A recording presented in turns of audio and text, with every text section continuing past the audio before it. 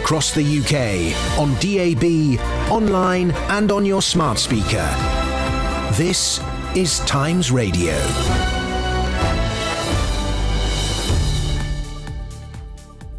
It's 12 o'clock. I'm Matt Chorley. This is Times Radio. In a moment, PMQs Unpacked. But first, the headlines this lunchtime. The Health Secretary says nationwide contingency plans have not been put in place by the unions, whose members are striking from the ambulance service today. Steve Barclay says it will be a challenging day. The GMB union says its lives are at risk every day because of staff shortages, not just on strike days. Trade unions have told MPs they'll continue strike action for as long as it takes to get a fair pay deal. Mike Whelan, the boss of ASLEF, told the Transport Committee the chance of resolution was zero, adding we're further away than when we started. And we will bring you a full news update at past. But now it's time for this. PMQs Unpacked on Times Radio. Unpacking the politics and cutting through the crossfire. Order, order. I call Matt Chorley and Tim Shipman. Yeah, get online to the YouTube channel. Go online to YouTube, search Times Radio. You can see Tim Shipman in the big chair. I'm live from the spare room, bringing you PMQs Unpacked, even when the trains conspire for us to not do it. Tim Shipman, how are you? Well, it's a very comfortable chair, isn't it? I could get used to this. I'll give it time, Tim. Give it time. Only a matter of time. The last few, it feels like forever, Keir Starmer's gone on the NHS and strikes. Do you think he'll do that this week? Or are there seem to be more political threads he could pull out this week? Well, there are, but he seems quite keen on this one, and it's not going away. And the more I talk to MPs and even some people in the government, they're getting a bit uneasy about quite how long this is going on for. So I was going to say I'd go on strike if he doesn't do strikes, but it seems the most likely area to me. And there's, you talk about different threads. There's so many different threads he could go on with the strikes. We've got, nurses going out again. The ambulance workers are supposed to be announcing they're going on strike later. We've still got issues with trains, and there's a whole host of other things going on too. So he doesn't just have to stick to the NHS. He can roam across the piece here. And the government are still trying to push back. You've got Steve Barclay out today saying, if you start giving more money to the nurses, it's going to cut patient care. But quite whether that argument is going to wash with MPs or the public remains to be seen. But Starmer's capable of doing anything, but it seems to me he's most likely to go with that again. Do you think, if I was here, but this might be the week to do the old William Hague trick of jumping around a whole load of issues, then try to find a theme that ties them together, whether it's rows over Brexit laws, backing down on the online harms bill, the row over transgender legislation with Scotland, sort of tying it all together and everything is a bit of a mess, rather than just grinding your way through six questions on strikes. Well, I remember back, before the summer, we were talking about, how does he tie together the sort of theme of the Tories used to talk about broken Britain, and there's a slight sense of nothing works at the moment, and that could be a theme that pulls all of those things together. But I'd be surprised if strikes wasn't part of that, being the most sort of high profile and public-facing bit of a lot of this stuff. And some of those things you mentioned are a little bit dangerous for Keir Starmer. I'd be surprised if he wants to get into transgender wars, to be perfectly honest with you, even however much he might care about the union and wanting to win some Scottish votes by saying the government's behaving in a heavy-handed manner on that. He's likely to have "what is a woman" thrown at him if he does that. So it's potentially dangerous. And I would have thought Rishi Sunak is keeping up his sleeve some jokes about Keir Starmer going to Davos, which Rishi Sunak is not doing. You may well be right. Well, here I think we're ready to go. Keir Starmer, we should say, I think he made a short statement at the beginning of PMQ today about David Carrick and the Metropolitan Police. There's more on that. We'll bring it to you. You can watch along, as ever, on the Times Radio YouTube channel. I'm just having a look at some of the comments. Where you're all watching: Pennsylvania, Cape Town, Gran Canaria, Frosty, Guildford, Rotherham, upstate New York, Maida Vale, Leicester, Germany, Wiltshire. You're all tuning in. Lots of you asking, what's this picture behind me on the wall? That's a reproduction of the very first copy of the Times. which was then the Daily Universal Register. Very good on brand there, Matthew. Very on brand. You see, I've taken down all the other pictures that were on the spare room. Very good. Right, let's go live to the House of Commons then. This is question number 1, PMQs Unpacked from Keir Starmer. Thank you, Mr. Speaker. Can I join with the Prime Minister in his comments about the dreadful case of Carrick? Mr. Speaker, it's 3 minutes past 12. If somebody phones 999 now because they have chest pains and fear it might be a heart attack, when would the Prime Minister expect an ambulance to arrive? Mr. Speaker, it's absolutely right that people can rely on the emergency services when they need them, and that's why we're rapidly implementing measures to improve the delivery of ambulance times and indeed urgent and emergency care. But I'd say to the honourable gentleman, if he cares about ensuring that patients get access to life-saving emergency care when they need it, why won't he support our minimum safety legislation? Oh, slightly familiar territory. Tim Shipman from last week. An interestingly framed question from Keir Starmer, even if he got the same usual answer from Rishi Sunak. Yeah, no. I mean, I hate to say, being proved right. This could be a long half an hour, couldn't it? Yeah, I mean, as we've been saying over the last few weeks, Starmer's team are getting a bit better at sort of framing something in an edgy fashion. And that's a better way of saying, ambulance times are a disaster. Probe him, tease him a bit, ask him the price of a pint of milk, etc. And he's, it makes the sort of non-answer sound worse if you've asked him a pretty straight answer, which everybody knows the answer would be a bad one if he were to answer it honestly. Yeah, and it's one of the things that comes up all the time. People ask, I'm sure the comments will start coming in saying he doesn't answer a straight question. Let's go back then to the House of Commons. Question number 2. Let's see if Keir Starmer has any more luck on his second go. Mr. Speaker, the Prime Minister can deflect all he likes, but for the person suffering from chest pains, the clock started ticking straight away. Every minute counts. That's why the government says an ambulance should be there in 18 minutes. In that case, it would mean just about 20 past 12. Now, I know he doesn't want to answer the question I asked him, so I'm going to ask him again. When will that ambulance arrive? Mr. Speaker, because of the extra funding we're putting in to relieve pressure in urgent and emergency care departments, because of the investment we're putting in ambulance call handling, we will improve ambulance times as we are recovering from the pandemic and indeed the pressures of this winter. But I say to the honourable gentleman again, because he makes my case for me, he describes the life-saving care that people desperately need. So why, when in other countries like France, Spain, Italy and others, why is he depriving people here that care? Rishi Sunak getting quite a lot of heckling from Angela Rayner on the Labour front bench there. I mean, I suppose it may well be there's a point that Keir Starmer might make in a moment, but the point is that people are waiting a phenomenal length of time for ambulances, even when there isn't strike action, Tim. Yeah, no, that's right. There's two issues here, and Sunak's conflating them.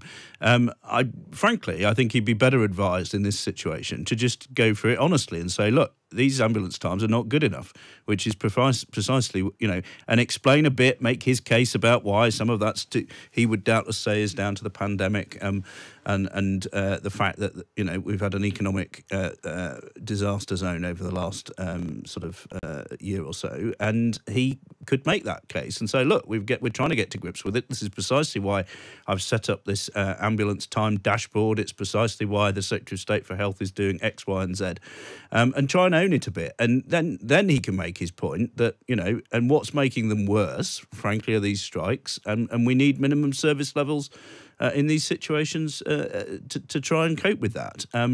But sort of kind of pretending that there isn't a problem. I mean, he's not pretending there isn't a problem. He just doesn't want to answer the question. And Starmer, if he's got any sense, actually now, having done it twice, will probably keep going. This could well be a sort of Jeremy Paxman quizzing Michael Howard scenario. We might get all 6 questions asking when the ambulance is going to turn up. Yeah, I mean, in a way, this is going to be quite a good test for Keir Starmer, because you're right, the smart thing to do now is to just keep doing it, all 6 questions, and then put it together into a social media clip, and you might get on the bulletin. Yeah, and journalists do this in the lobby briefing sometimes. They'll keep asking, and they'll keep mentally totting up how many times Downing Street has refused to say something, and then everyone walks out of the meeting and says, well, what was that, 6, 8 times? And then immediately the story becomes, Downing Street refused 7 times to say X. And he can, maybe pull that off here, but we'll see. Yeah, absolutely. Loads of you posted comments on the YouTube channel about how not getting answers to the question. Although someone says, Glenn says, could anyone make a heart attack sound less interesting than Keir Starmer? Someone called Matt says that's not an answer. So the Times Radio YouTube team seem to think the picture I've taken down off the wall was a picture of Andrew Bridget, which is a separate issue altogether.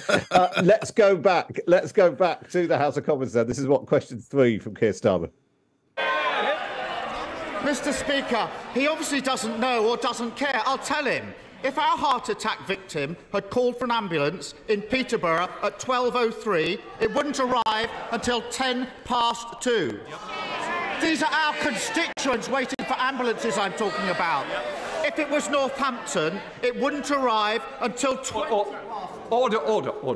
Mr. Blister, I hope you want to see the rest of the questions out, because I want you to be here, but you're going to have to behave better. Come on, Keir Starmer. Mr. Speaker, I'm talking about our constituents. If they were in Northampton, it wouldn't arrive until 2:20. If they were in Plymouth, it wouldn't arrive until 2:50. That's why someone who fears a heart attack waiting more than 2.5 hours for an ambulance.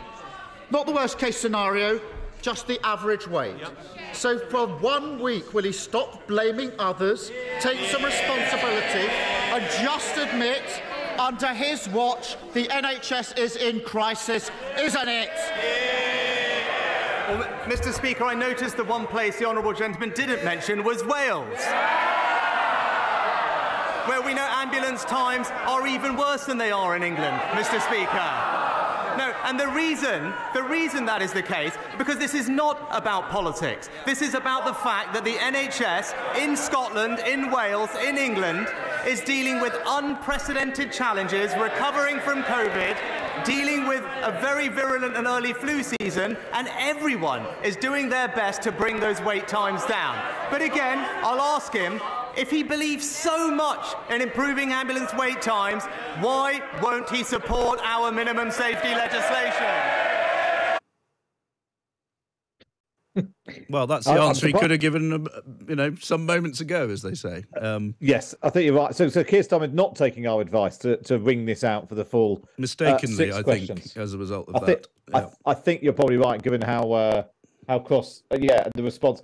Should we read anything into the places that Keir Starmer was picking? Peterborough, that's probably a Labour target, isn't it? It's a nice marginal seat. Northampton, Plymouth, there's marginals in Plymouth, aren't there? These are all places which will be in play at the next election, and Labour would be hoping to make further inroads in those kind of places. So... yeah, and actually, the wait times are obviously pretty shocking, and that's a good way of ending your third question if you're intending to move on to something slightly different. But just sort of saying the NHS is in crisis, isn't it? That's not a particularly strong way of moving the debate on or forcing Sunak into a corner, because he's never going to answer yes to that. Though actually, he sort of did.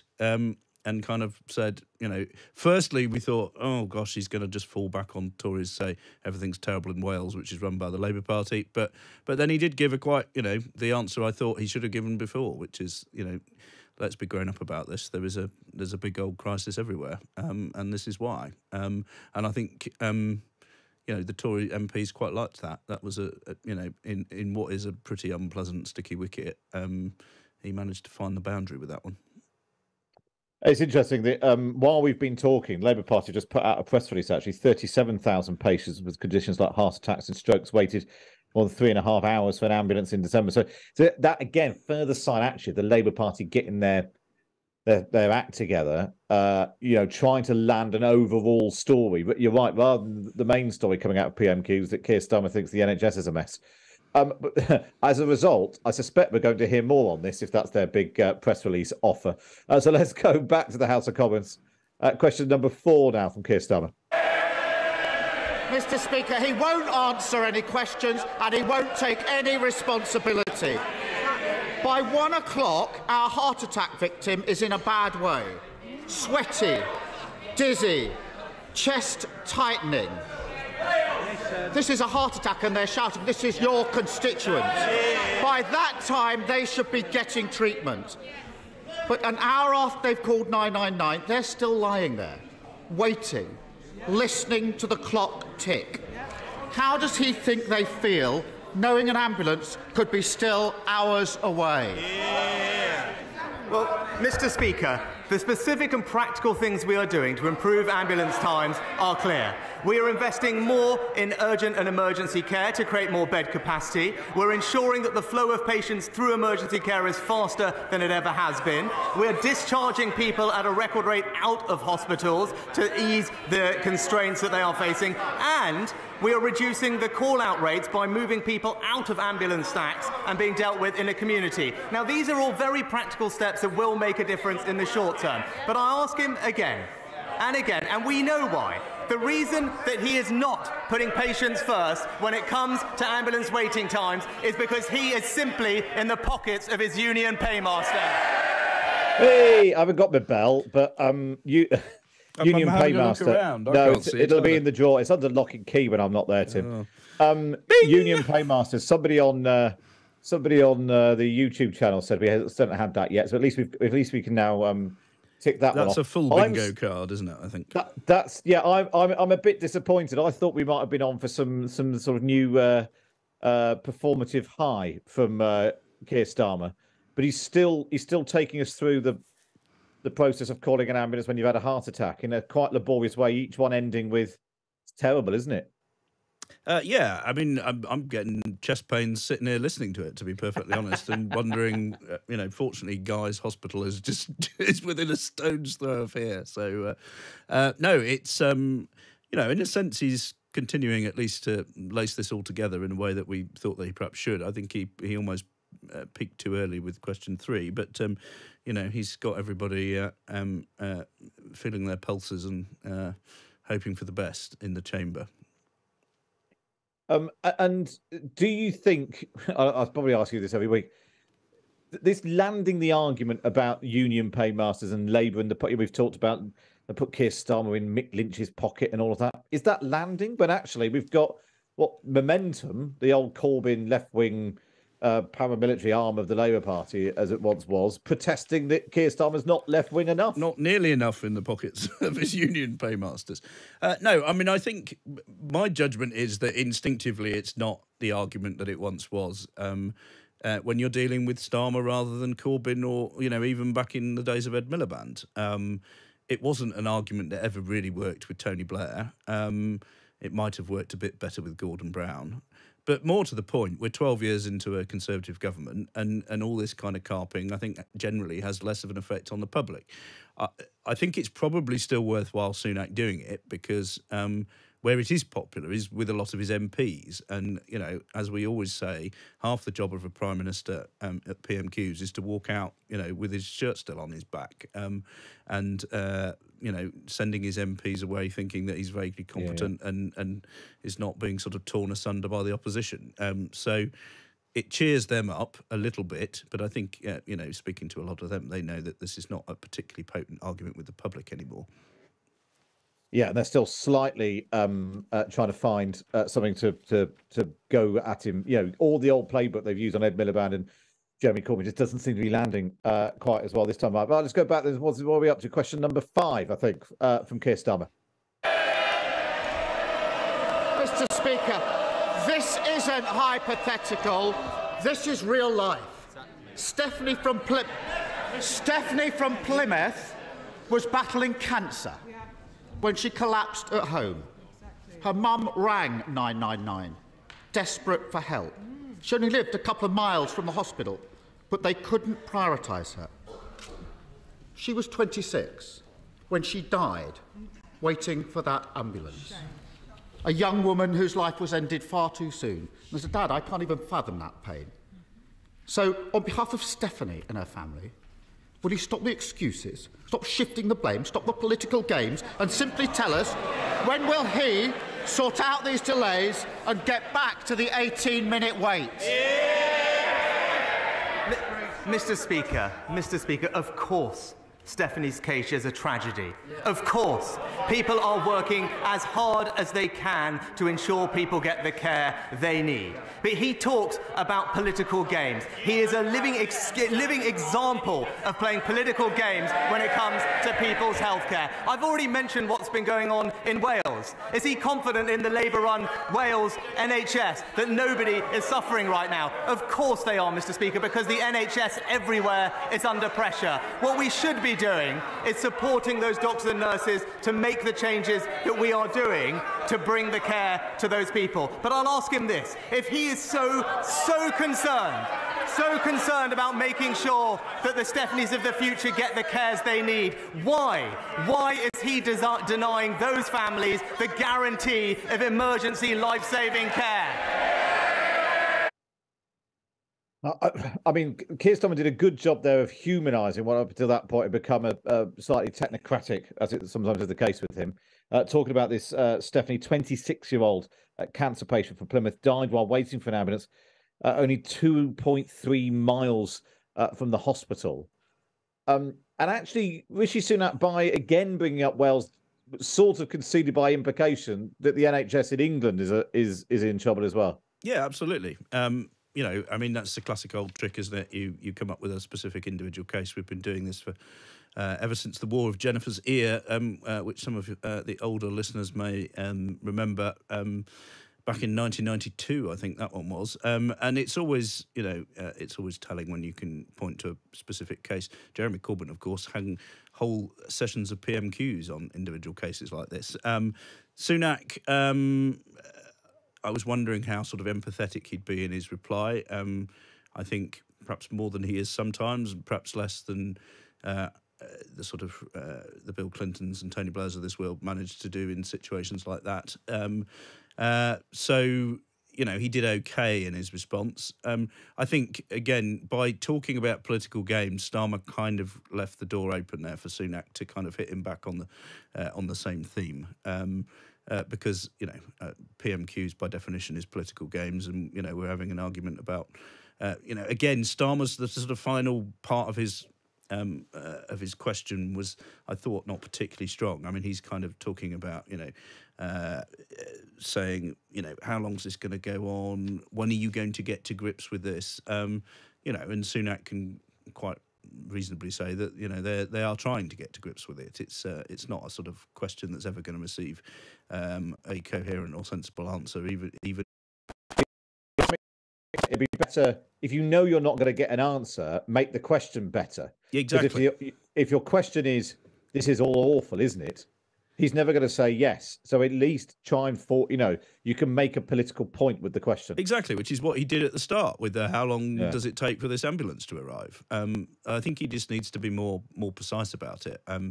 You know, there is a sort of a tendency generally on the left, I think, to just say, isn't everything terrible? Which is fine because a lot of people agree with that. But it's not what wins you a session of PMQs, I don't think. Interesting point Tom Saunders has posted on the YouTube channel. If health workers are working as hard as they can, as Rishi Sunak just said, where does that leave Steve Barclay's demands for productivity increases in the NHS? And this has been really latched on by critics on the left. Steve Barclay basically told people in the NHS to work a bit harder. Or I suppose all of that really points to the government, to some extent, thrashing around constantly to an answer to questions, where the answer is actually the NHS has been underfunded. Social care has not been reformed. We haven't got enough staff, and the fallout of the pandemic means that lots of people have stored up illnesses which are putting massive pressures on the NHS. Well, that's right. But I also think anyone who's been anywhere near the hospital in the last 6 months, and I've got young kids, which means, this happens from time to time, can see that everybody is working absolutely flat out. It's not like the individuals there are not working. When you talk about productivity problems in the NHS, do we get our money's worth from the money that goes in? There's a lot of evidence that we don't, and that's more about how the NHS is run. And in a country that isn't Great Britain, you'd be having a debate about exactly how the NHS works. But unfortunately, because it's this sort of national religion, it's very difficult to do that here. So while a lot of Conservatives occasionally, at moments when their tails are up, think, well, we'll go off and reform the NHS, they any time they get anywhere near an election, they bottle it spectacularly. And frankly, it's, I think, encouraging that Wes Streeting, the Shadow Health Secretary, is making noises about lack of productivity as well, because really it's the Labour Party that has to reform the NHS generally, because they're trusted by the public not to be sort of privatising it and tearing it up. And it's very difficult for a Conservative government to do that with any credibility. Is there a little bit then, do you think, with 18 months probably from a general election? If we were close to a general election, we'd probably be saying that Keir Starmer is massively more trusted on the NHS than the Tories are. Hammering away at them doesn't really help him especially, and we'd actually be looking for some meat on the bones of, well, what would you do instead? But also politically, you want to target some of the areas where you want to show improve your strength and undermine the Conservative position. It's quite easy pickings, this, isn't it? This is a home tie for the Labour Party, generally speaking. Yeah. And, and if Sunak was honestly answering, he'd say, of course I want to sort this out because I want to get re-elected. And I've made 5 pledges to the public, one of which is to get waiting times down, tackle ambulances. So, the honest political answer is that, they're desperate to sort this out and they're chucking everything at the wall apart from giving the staff more money at the moment. That's what the situation is. I don't begrudge Starmer the opportunity to attack on something that is clearly, disturbing and worrying. But as you say, strategically, he will need to do more than just bang on about the NHS in the next 18 months. Well, let's find out how he winds all this up before we go to the news. This is the last question then. Question number 6 from Keir Starmer. So that's his answer to Stephanie's family.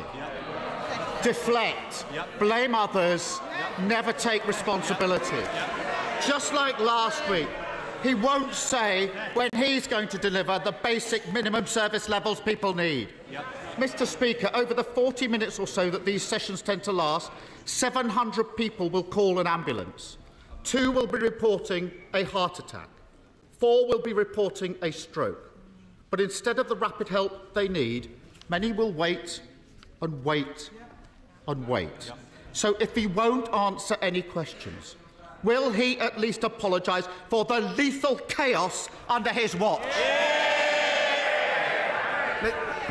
Mr. Speaker, he asked about the minimum safety levels. We will deliver them as soon as we can pass them. Why won't he vote for them, first of all? But, Mr. Speaker, we are delivering on the people's priorities. As we've seen this week, the honourable gentleman will just say anything if the politics suits him. It's as simple as that. He will break promises left, right and centre. He promised to nationalise public services. He promised to have a second referendum. He promised to defend the mass migration of the EU. And now we're apparently led to believe that he... I expect the front bench just to keep a little quiet, because if they don't, there's somewhere else for them to shout their noise. Mr. Speaker, if we are going to deliver for the British people, people need to have strong convictions. But when it comes to the honourable gentleman, he isn't just for the free movement of people, he's also got the free movement of principles. That's after a gag-free, soundbite-free 6 questions. God, wow. He winced at that. The free movement of people, the free movement of principles. It's a sort of okay inside the beltway joke. I doubt we're going to be hearing much of that. But also, it'd have made slightly more sense if Keir Starmer had gone on immigration or small boats or something. Then at least free movement of people would have been, adjacent to the conversation. Maybe we will hear it again when we do the next he'll immigration one.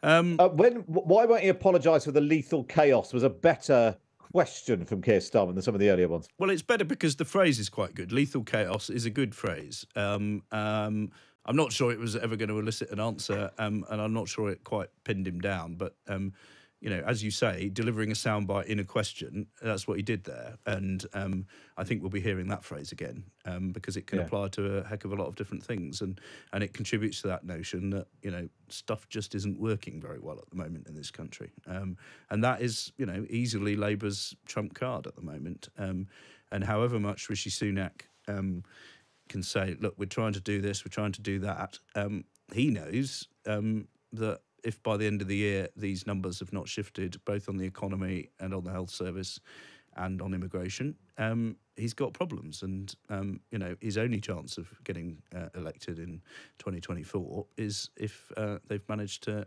move the metrics a bit. But, between then now and then, we're going to have a long old series of PMQs, which are going to be ploughing very similar furrows to this, I think. Yeah, it does still feel like the Labour Party are really still groping around for that phrase that ties all of that together. Everything's broken, Britain isn't working, whatever it might, it feels like once they've latched onto that, and maybe they've already know what it is and they'll wheel it out close to a general election.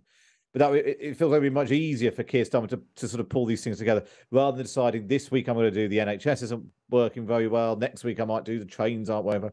Having that phrase which... you could then do what Hague did and just jump around or whatever it might be. Here, there, and everywhere. Yeah.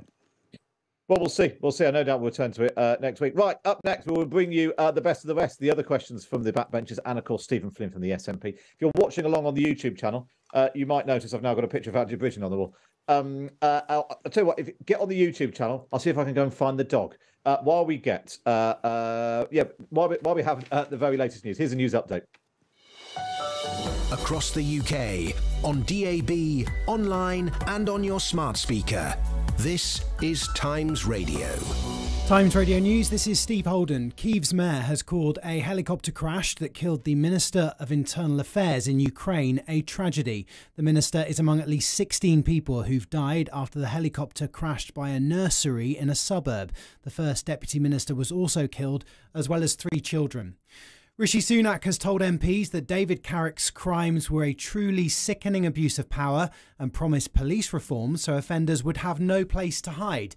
The former Met police officer admitted 49 offences this week against women, including 24 rapes. His Majesty's Chief Inspector of Constabulary says trust in the police is at its lowest level he can remember in his 36-year career. Andy Cook has been speaking to the Home Affairs Select Committee of MPs. And no individual should be allowed anywhere near a police uniform who is that way inclined, and policing needs to get better at rooting out these individuals earlier. The cost of living fell slightly in December. It's the second month in a row that it's dipped and offers some evidence that the peak of the cost of living crisis has passed. Fuel and clothing were lower, although food costs are still rising. The Chancellor says there's still a long way to go. Nurses are striking in England today. They want better job retention, pay and improvements to patient safety. It comes as 1 in 3 NHS nurses and midwives say they would not go into their profession again if they had a choice. That's according to a poll from YouGov. The weather remaining cold this afternoon with chances of rain and sleet for some northern areas. Most inland areas are likely to be fine and sunny. Now with the sports update, here's Kane Reeves. Emma Raducanu has been knocked out of the Australian Open after losing in straight sets to Coco Gauff. The British number 1, ranked 70 places below Gauff, grew into the match and was the better player.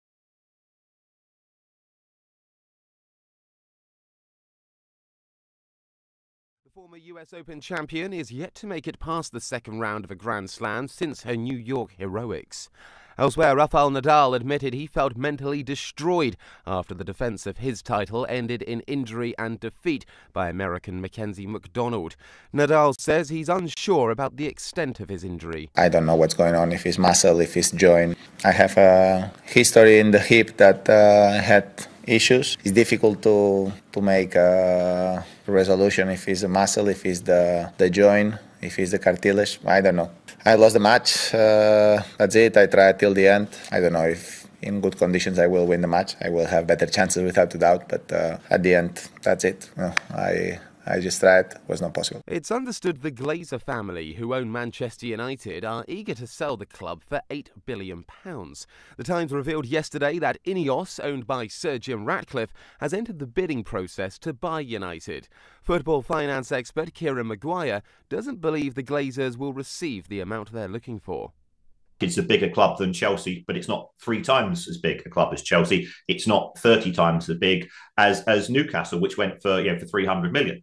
So I think we'd probably be looking for somewhere in the region of 4 to 5 billion, including the debt. You can read more on this story and more on Emma Raducanu's exit from the Australian Open by visiting the Times website and app. This is Times Radio. Sweden is known for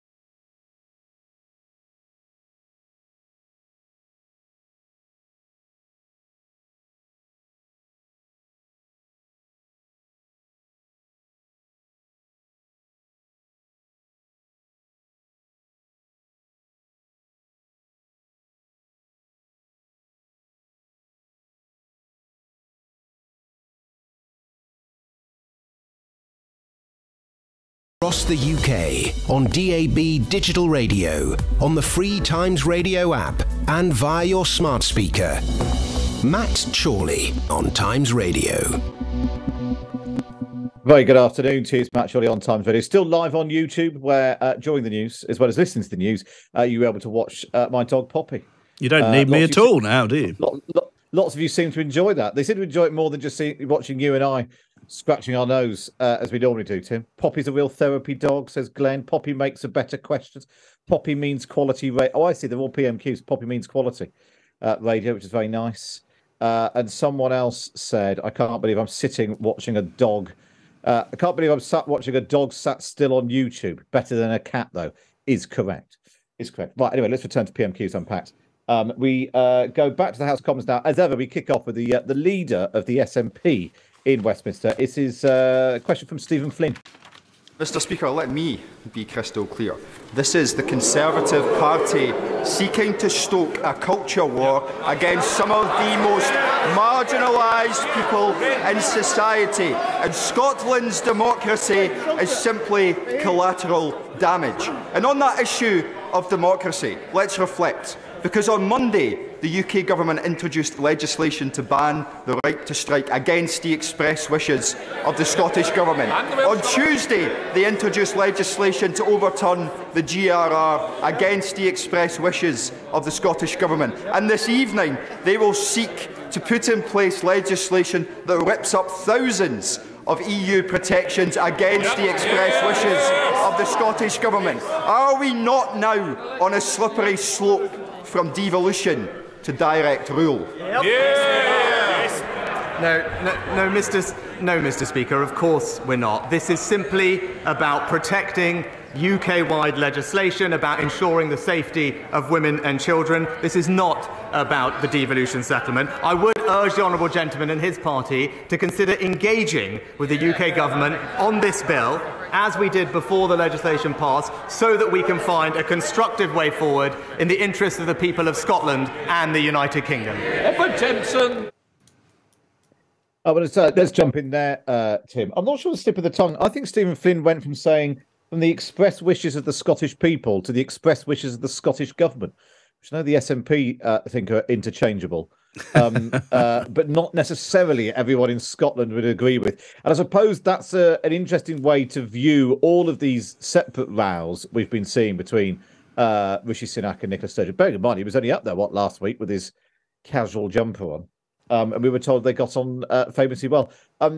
there actually anything which the SNP can use to drive a wedge and say Westminster is going against the express wishes of the Scottish people, helps to serve their call for independence, regardless of whatever the issue might be. Yeah, that's right. And direct rule is a very loaded term, which is obviously more often used for London running things in Northern Ireland. It has a sort of whiff of the sort of colonial thing about it. I have a Scottish friend who's still to this day, he's a massive unionist, but he refers to London as the imperial capital, and that's the view that that the SNP are trying to get across, that we are sitting here and being told what to do by these terrible Tories in London.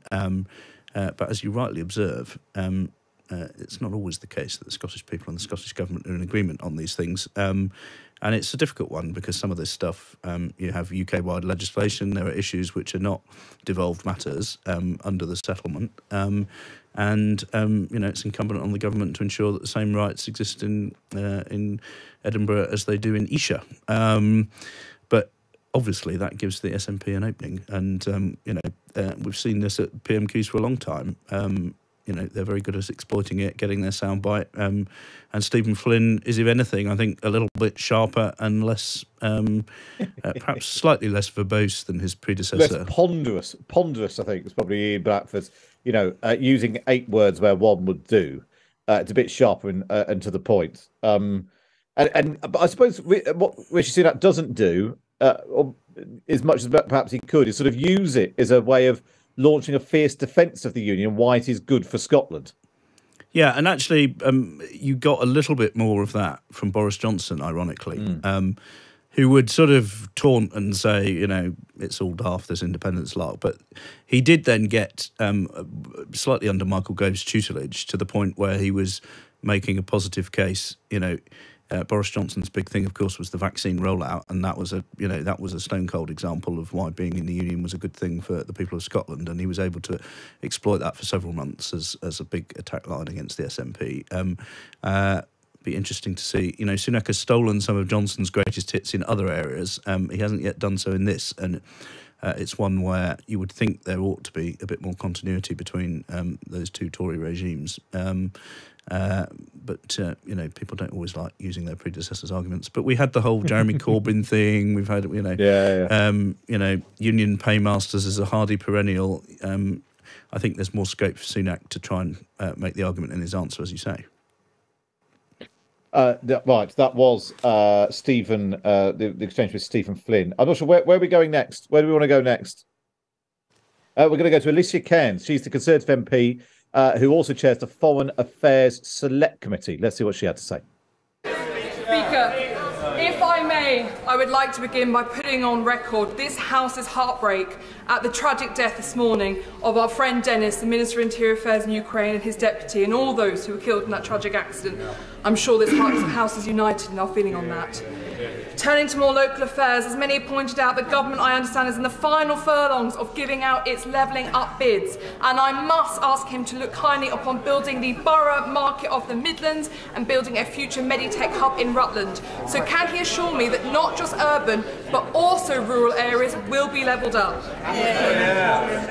Well, Mr. Speaker, let me join with my honourable friend in paying tribute to the family of the Interior Minister in Ukraine. I know our thoughts will be with him at this difficult time. And also I can confirm to her that this government believes levelling up should apply equally everywhere across our United Kingdom. Urban and rural communities up and down the country will get the benefit of having the investment that they deserve, making sure that we can spread opportunity and ensure everyone has pride in the place that they call home. If you weren't aware of that story, it was overnight. There was that news that at least 18 people, including Ukraine's Interior Minister, who's Denis Monistry, which Alicia Cairns was referring to, his Deputy Interior Minister, and other senior officials are thought to have died, including 3 children. So that's why those tributes are being made there.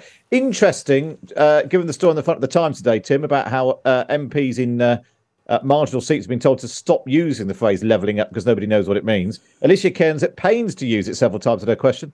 And then Rishi Sunak using it in his response. Well, fancy that. I mean, it's become one of those catch-all terms. People sort of, at least in Westminster, vaguely kind of aware of what it means. I don't think most people have ever really satisfactorily felt that it's been pinned down to something meaningful for their communities. But of course, MPs, if they get this money and get things built, can then make that argument to their local papers and their local TV channels and say, look, this is working. And I think when people start seeing things being built, they can kind of comprehend that might be something to do with levelling up. Lots of people, even close allies of Boris Johnson, thought it was a nonsense phrase. Dominic Cummings always thought when he was in Downing Street that it was completely meaningless. Michael gave a whole report trying to explain to us what levelling up was, and I don't think most people were much the wiser having read it. So it's one of those terms which is sort of functionally meaningless to the public, but people kind of sense that they understand vaguely that it means chucking money to parts of the country that haven't had it before. They don't know what it means in practice, and these grants are terribly important because they show what it means in practice. Quite whether the people of Alicia Kearns' constituency are yearning for the borough market of the Midlands is something that perplexes me a little. That's a classic Zone 1 London reference, which may or may not have residents in her own seat, but yeah, it's very popular with people in Times Radio Towers because it's just across the road. But other overpriced farmers' markets are available. They are indeed. But levelling up is going to become this great big sort of contest in the Tory party. There's a whole new group been launched, which Simon Clarke and lots of other people who supported Liz Truss are getting behind. They've had now not just launched something, and Clarke's just not just writing for the papers. They've even had a drink stew now, so it's now an official enterprise. As soon as you have a drink stew, you're in business. 40 people gathered. One of the unkinder comments was that it was a list of 40 people you wouldn't invite to a dinner party. But these are MPs from the sort of Trusketeer wing of the Conservative Party who are going to hold Rishi Sunak's feet to the fire over levelling up, and the same goes for people who supported Boris Johnson. So this is an area where Sunak is going to be kept on his mettle by his own party. So it's interesting when MPs are standing up and making these demands in the chamber. Absolutely. Well, we'll leave it there. I think we've covered quite a lot of ground there today, Tim. Lovely to see you. Hopefully, all being well, I will be with you in the studio tomorrow. Not tomorrow, next week. Do send me a picture of your secret Bridgen poster, won't you? I will do. Yes, yeah. Very good. Thank you very much for watching along on the Times Radio YouTube channel as well. That brings us to the end of PMQs Unpacked. My thanks to Tim Shipman, Chief Political Commentator of the Sunday Times. We'll be back next week doing it all again. Stay tuned. We'll do the quiz. Can you get to number 10? Next here on Times Radio. Jane Garvey and Fee Glover on Times Radio with Kuoni, the travel experts you can trust. Join her, Fee Glover, and her, Jane Garvey. As together they explore the biggest stories making the headlines and the far less important ones just making us laugh. A peerless